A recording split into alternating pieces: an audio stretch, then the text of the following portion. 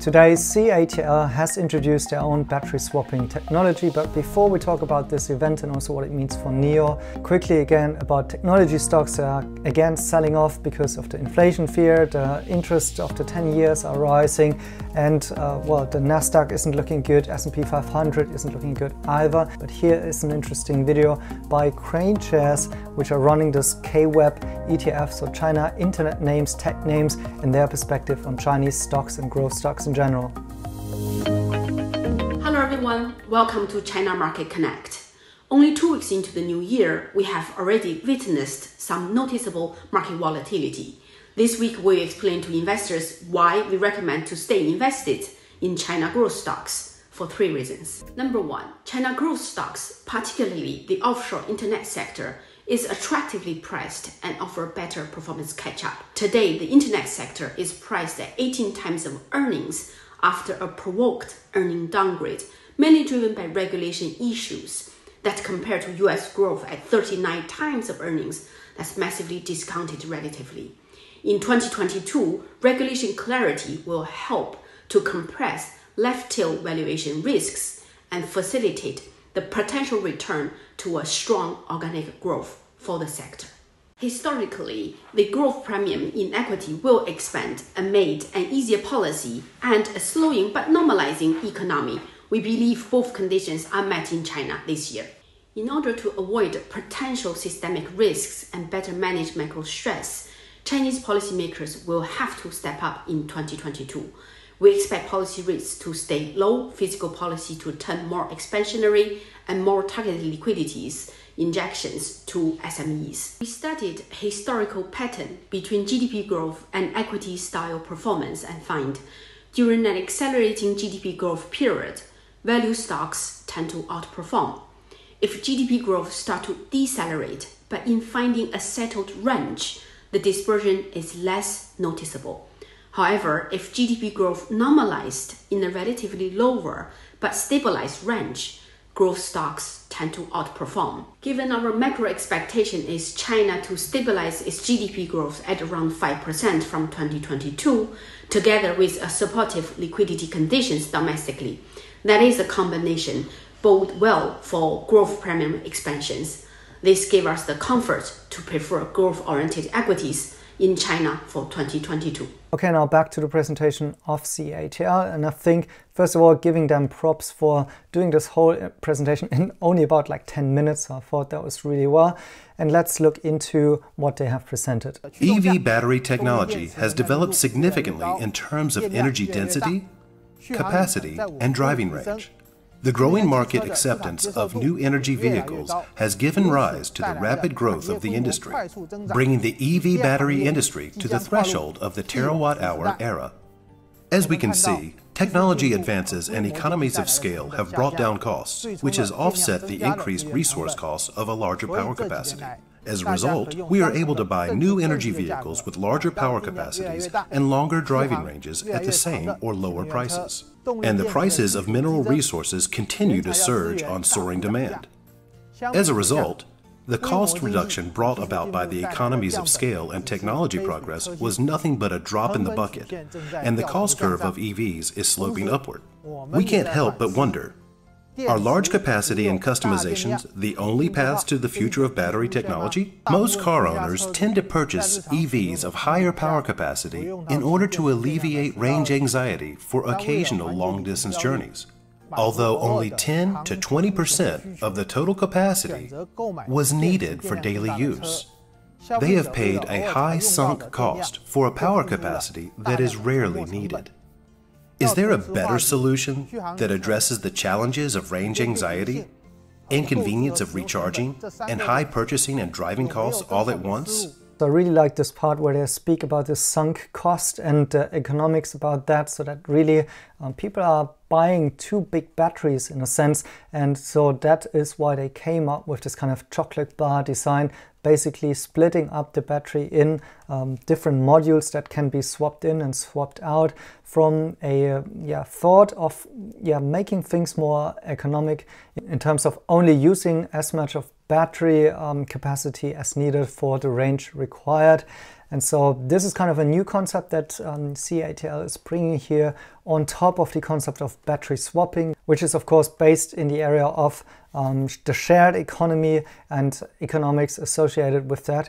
Let me tell you my first thoughts, which are that this concept is looking pretty damn close to the NIO swapping in terms of the station that I have presented, and also like if you look at some of the closer pics of the technology for swapping in and swapping out a battery, that's looking pretty close to the NIO battery swap station 1.0, so the first iteration of the NIO swap stations. Then they say that this will be usable for around 80% of all of the EVs in the industry so far, but well, here's the caveat. I think it will take a couple of years for more adoption. So this is possibly, as I'm reading it now just from this presentation, geared more towards mass market producers, possibly in the first step, mostly Chinese producers, some of those low-cost vehicles that are, as I mentioned also in the last video, not competing too much on the technology aspects in terms of the range,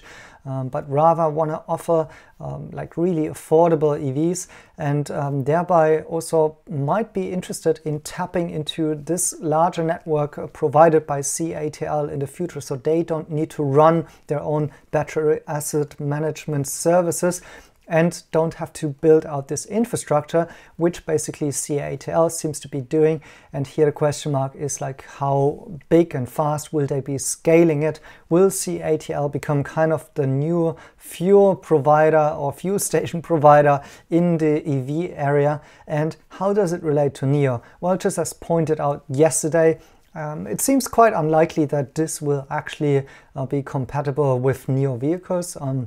There might be a small chance that this battery pack is actually even usable with NIO vehicles, but I doubt it actually, because otherwise they would have possibly announced that it's already compatible. And but I mentioned also yesterday that I don't think that NIO will be opening up their swapping solution to others, because it's more likely to stay exclusive as a premium to luxury provider. And also it would be strange, right, if other cars are queuing up at NIO battery swap stations. And so I also think that NIO is planning out their battery swapping in a way that it can accommodate their fleet users using algorithms and insights into where those stations need to be deployed in order to have the best experience for NIO car owners. And so they most likely won't be relying on CATL. However, seeing that these swap stations are kind of close in terms of technology, and also NIO coming out congratulating CATL and saying like they kind of support this movement, makes me think that there might be something to it, that actually NIO might be earning some royalty or licenses on the swap stations technology, possibly also to the vehicle integration technology for those who are adopting it later on. And so there might be revenues spilling over. We also don't know yet. That was my second question from my video yesterday, whether or not this will be run by CATL as a company only, or even the battery asset management company that NIO is already invested in. There were no details on that. Lots of details in general missing by this presentation so far. But anyways, I think there's one big more reason why NIO will be profiting from that. Because now if we assume that this is becoming a success in China and CATL is scaling that one out massively, of course, people who will be buying those vehicles that are able to battery swap at some point in time may actually also think about buying a NIO, which might be an upgrade at some point in time. So thinking that one, let's say 5 to 10 years or even a decade out from here, of course, if you once swapped the batteries, then why would you ever buy a car again that is not able to do that, right? And so the logical step would also be to upgrade to a NIO instead to another EV, which is able to do battery swapping if that's becoming your normal user experience and your normal habit. And so that way I think CATL is expanding massively this market. It's a big confirmation of the prospects of battery swapping. CATL choose their own reasons for it, namely those economics, this new way of scaling it into different fleet sizes, different cars and different manufacturers possibly. And all in all, this should give the battery swapping a big boost. On the other hand, there's also many question marks that I say that this is still, well, just a company presentation. Maybe this will be a big flop. maybe manufacturers will not adopt it. Maybe CATL won't invest all of the resources necessary into such a battery swapping network, right? So there are big question marks around it, but generally pretty much in line with what I've anticipated. It will bring benefits to NIO. It's interesting for the development in general, and at some point in time, as I've mentioned before, it may actually even force some of the bigger OEMs, maybe for some of their mass market or taxi fleet vehicles, like in Volkswagen's case, much likely to adapt such a solution. We've heard the CEO of Volkswagen, Herbert Diess, talking about we need to also adopt Chinese technology platforms. So, well, all in all, this will take more time, but interesting development today. And so these are my first thoughts about it. Let me know down in comments what you think about it. Thank you guys for watching, and see you in the next one.